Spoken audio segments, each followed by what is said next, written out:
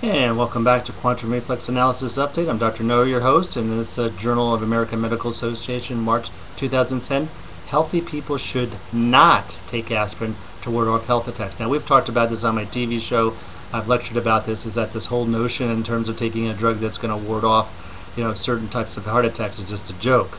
And aspirin, part of what's called the non-steroidal anti-inflammatory groups, kills more people than AIDS. That's correct. That was published in the New England Journal of Medicine article. And how many kids are killed every year because of a particular type of, genetic type of problem with aspirin? Yes, 1,000 kids.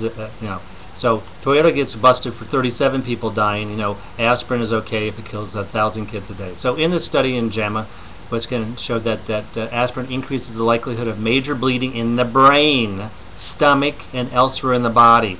And the experts, yeah, that's right, the real drug doctors that know what they're talking about, warned that the benefits must be weighed against the risk, and the risks are greater than the benefits. And this was from Scotland, published in, once again, the Journal of American Medical Association, a very prestigious drug journal. And they actually used a dubbing pill, so we had a placebo effect.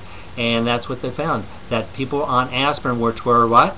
200% more likely to suffer from bleeding. So that's not a good thing. No one wants 200% of bleeding anywhere. So that's what you want to be careful for in terms of not being fooled by, that you can be healthy by taking a drug. Yeah, you need to exercise, sleep right, basically, eat good foods, do type of things that really bring health and vitality, just like Dr. Bob Marshall always talks about. So I'll talk to you soon. Be healthy, happy, and prosperous.